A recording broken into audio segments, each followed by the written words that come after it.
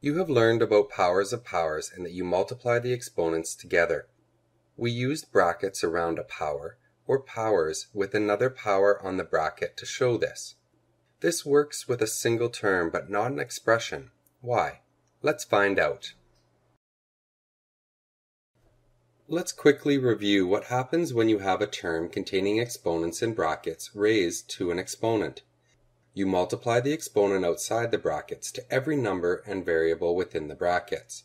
If you don't remember why or want more information, I suggest you review powers of powers.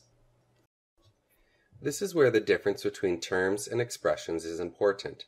We are going to use the expression x plus y as our example that we work with. X plus y in brackets and the whole expression is squared. Now, you know that an exponent of 2 means the base is multiplied to itself. X squared is x multiplied by x. Same rule here. The expression in the brackets is your base.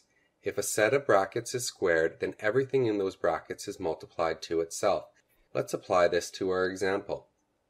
X plus y squared equals x plus y in brackets multiplied by x plus y. Now, using FOIL, we get x squared plus xy plus xy plus y squared. Combine the middle terms and you have x squared plus 2xy plus y squared.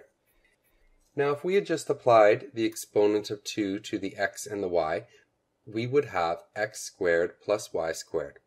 You can see that we are missing the 2xy and therefore have the wrong answer. This is an easy mistake to make. So how do we know to use the power of a power rule and when to multiply an expression to itself? If you have a single term in the brackets, you will use the power of a power rule. If you have an expression, you will need to multiply the expression to itself the same number of times as your exponent. If you ever come across a problem and you aren't sure what to do, multiply the expression to itself. You will always get the correct answer this way. It is just not as efficient as the power of a power rule. Here are some examples. We won't solve these all the way. Instead, you will just take them to the first step of multiplying the expressions to themselves the appropriate number of times. I'll do the first one. 3x plus 4 in brackets to the power of 3 is equal to 3x plus 4 in brackets multiplied to itself 3 times. Now, you try on these. We are not solving here, just taking the first step. Now hit pause. Write out your answers, and when you are ready, press play. Good. Here are the answers. Take a moment to compare. You may have noticed that the last example was a single term. You could have actually applied the power rule here, but as we stated before, you will get the same answer either way with a single term. Feel free to hit pause if you need more time to go over the answers. In this lesson, you learned about working with expressions in brackets that have exponents. You learned that the power rule cannot be used on expressions.